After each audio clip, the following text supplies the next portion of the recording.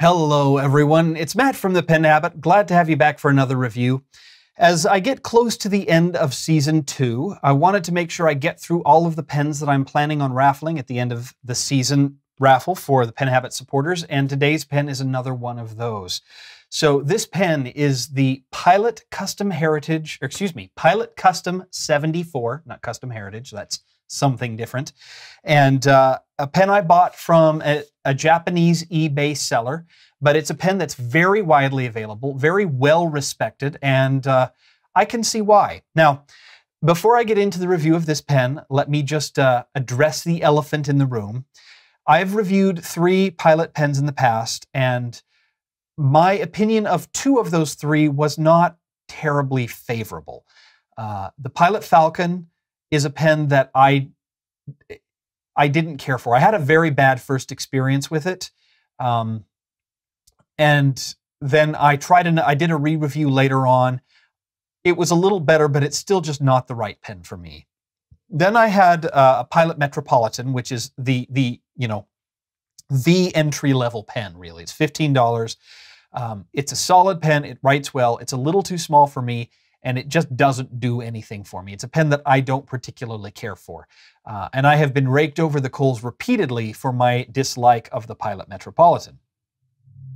Be that as it may, it's a good little pen. My disliking it doesn't take anything away from your liking of the pen. It's just not for me. And then I had a Pilot Vanishing Point, a pen which I actually liked quite a bit, but one that just didn't get enough use to make the cut to stay in my collection. It was very smooth, wrote really well, very convenient, but just, again, not a pen that I was super excited about. The Pilot Custom 74 is a pen that a lot of people really like. It's not a super expensive pen. It's kind of what I consider the next step pen. It's more than $100, at least it is here in the United States. It's a very solid pen, well made, and a very good writer. So I'll stop talking about it without showing it to you. So here's the box it comes in. Just a cardboard sleeve. Pull that out.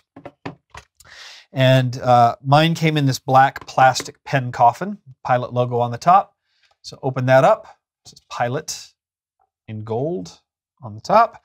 You get a fountain pen care and use guide, something in Japanese that I have no idea what it is, an ink cartridge, and then we get to the pen itself.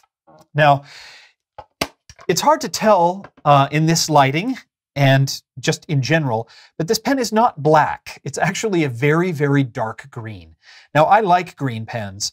I was expecting this to be a little greener than it is, but it is not black. Now, this is not a color that's available in the United States, so if you're here in the States, as a great number of my viewers are, the only way to get this is to order it through an eBay seller or from a Japanese retailer, because it's not available here in the States. It is a pretty standard-looking cigar-shaped pen. Again, many of these Japanese pens are quite understated, which there's nothing wrong with. It's a nice classic design, a little bland for me, but a very nice classic design. So rounded finial here. You've got a very stiff clip with the ball on the bottom. I don't particularly care for this clip design. It just doesn't do anything for me. There's, again, nothing wrong with it. It's just doesn't scream to me, I love this. I don't generally get excited about clips anyway, so no big loss there. It says Custom 74 Pilot, made in Japan, across the cap there, and has a little star symbol. Then the pen comes down to another little brass washer and the end finial. Pulling the pen apart, the threads on the cap and the barrel, between the cap and the barrel, are very smooth and very finely machined, which is what I have found on all of Pilot's pens. They're well-made pens. They're very solidly made pens. Pull the pen apart, and you've got we'll get to the nib in a second, but the section here is kind of concave and then flares out with a little bevel on the edge. Then another washer here. unscrew the barrel, and you've got a metal flange that holds the converter. It's got a little ink on my fingers. And this is the Pilot's Con 50 converter. This is the converter that came with the pen. I've talked about this before. Pilot has 3 converters that they sell. The Con 20, which is an aerometric squeeze converter. The Con 50, which is a twist style converter. And the Con 70, which is a pump style converter. The Con 50 is my least favorite of the 3. Well, the Con 20 I don't consider even worthy of using. I just hate that thing so much. Oh, okay, let the hate mail come. The Con 50 is a little better, but it just has a very small ink capacity. It's just not that big. It feels like a very small ink capacity. Real wide opening, but it's just not, I don't know. It doesn't speak to me. I don't know whether or not the Con 70 fits in this pen, so if you have Custom 74 with a Con 70 in it, by all means, leave a message in the comments below to help anyone out in case they are curious. I have a Con 70, but I forgot to put it in the pen before I started writing. So again, this is a very classic, understated design, very comfortable in the hand, nice looking pen, and I really have nothing bad to say about it at this point. There's a few design elements that don't get me, jumping up and down in my chair, but at the same time, it's not bad at all. I mean, it's quite a nice, classy design. The nib is a 14 karat gold nib, and it says Pilot 14K 585. And then it has a number 5 on it. And this is a broad nib. Nice scroll work around the outside of the nib.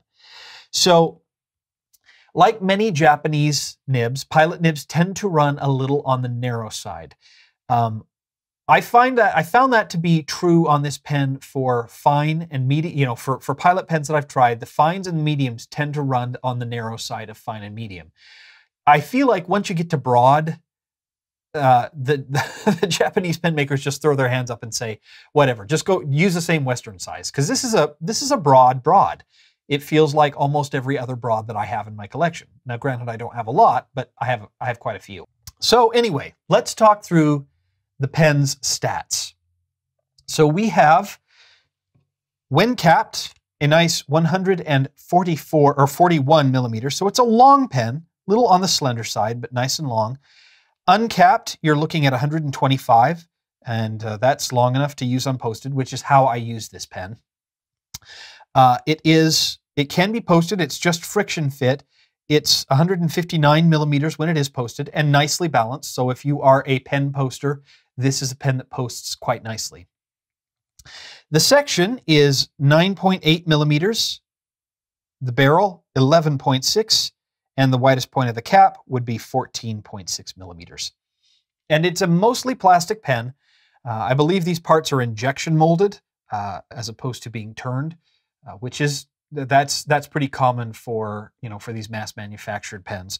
But I believe it's 12 grams with the converter and ink in the pen, and then an extra 8 grams for the cap for a total of 20. So it's a pretty light pen.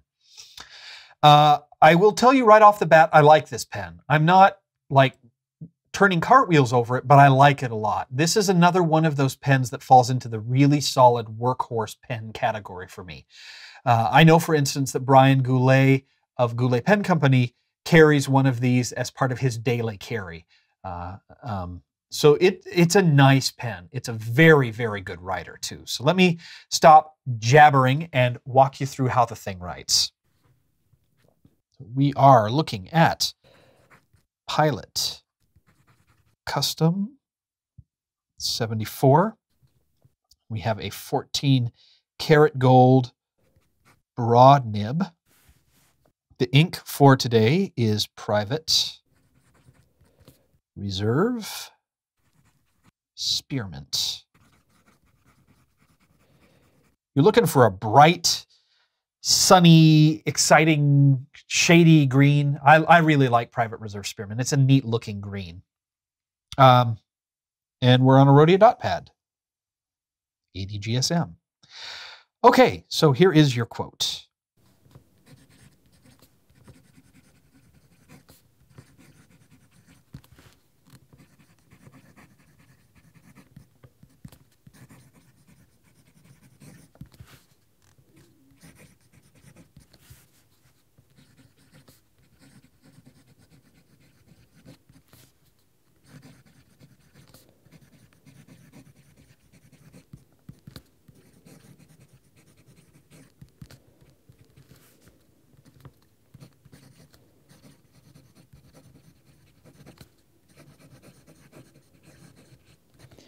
A truism, if ever one was written, and an area in which I need to focus in my own life. I tend to be a little on the selfish side. A little more giving would be good for me to do. Okay, so let's just go through this pen here. Really smooth writer. It does have some feedback, and I found this to be true of most of the Japanese brands that I've tried. I found it true with Sailor, with Nakaya, with Platinum, and with Pilot. They tend to polish their nibs a little less than many of the European makers do. Their nibs don't float quite the way they do, but they're never unpleasant necessarily. Well, I should not say never. They're rarely unpleasant, but they are rarely butter smooth. They have a nice feedback, so you can feel your writing on the paper. You can feel the paper and get that tangible effect, but it's never, I don't find it unpleasant. I would probably smooth the nib a little bit more just because that's the way I like my pens, but were I keeping this, I might smooth it a little, but I might just leave it alone. It's a great writer as it is. And consistent as all get out. I inked this pen up about 3 weeks ago and haven't opened the cap since. And it's writing like a champ right out of the box. No delays, no hard starts, no skipping. I haven't run into any issues with ink starvation or that sort of thing. It really is a rock solid writer, which is one of the things many people tell me about most of Pilot's pens. The only pen that I have, the only Pilot experience I have had where it wasn't a rock solid writer was a Pilot Falcon, but that's because the nib had been damaged. So it had been damaged even before I got it. So that's not a fair comparison. But every other Pilot pen I've ever tried has been a very, very solid, very consistent writer, which for a workhorse pen, an everyday carry pen, is something that is just invaluable. In terms of line variation, there's a little, but it's a pretty rigid nib. You're not going to get a whole lot of line variation. I do love this nib. This ink has such great shading. I love to see the shading on the bottom loops there. It really is quite nice. But it's nice. It's a nice writer. Reverse writing, it's not great. It's very fine, but super dry. Almost can't read it. I just don't. I would probably, well, I never reverse write, but I probably wouldn't with this pen without doing a little work on the nib.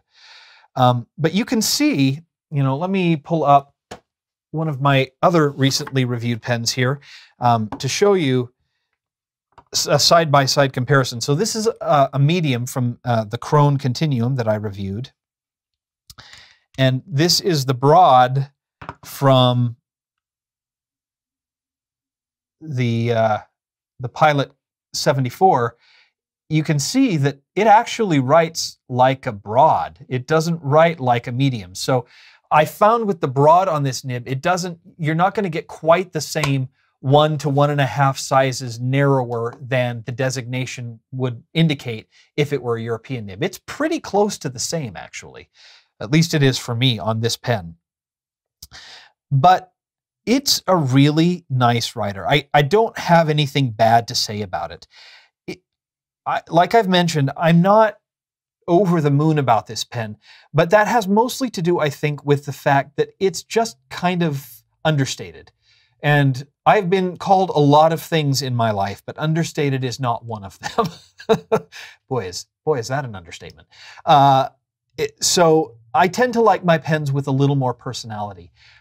If you're one of those people who really likes a super classic, understated look, you like a pen that's a little on the slender side, but not super skinny. You want a pen that is a real workhorse of a pen that will write perfectly every time. Look at the Pilot Custom 74. I think you'll be really, really happy with this pen. As it is, this pen, were I not going to be raffling this off at the end of the season, I'd probably be keeping it in my collection versus selling it. But I don't know that I will rush out to buy it. Not because it's not a great writer, but I've got lots of great writers in my collection. It's just an aesthetics thing for me. So hopefully that has given you a nice overview of the Pilot Custom 74. I really can't recommend the pen enough. It's a great writer. I think you'll like it a lot. And depending on where you get it, it's really quite affordable. It's, you know, I got this for less than $100 from the eBay seller that I bought it from. And, you know, we're fortunate here in the United States. We almost never have to pay import dues, or customs fees or anything like that.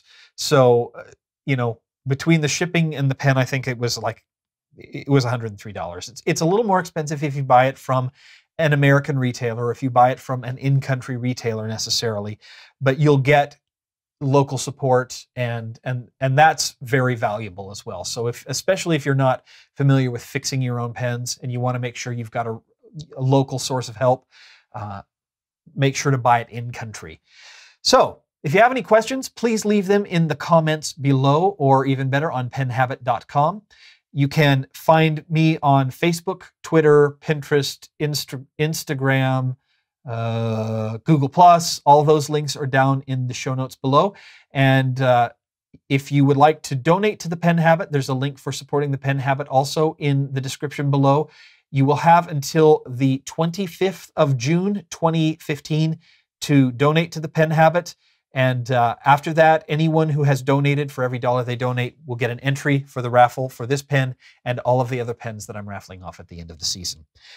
Thank you, as always, for watching this video and all of my videos on Pen Habit. If you haven't, please subscribe, and we will see you here next time on the Pen Habit. Thanks for watching.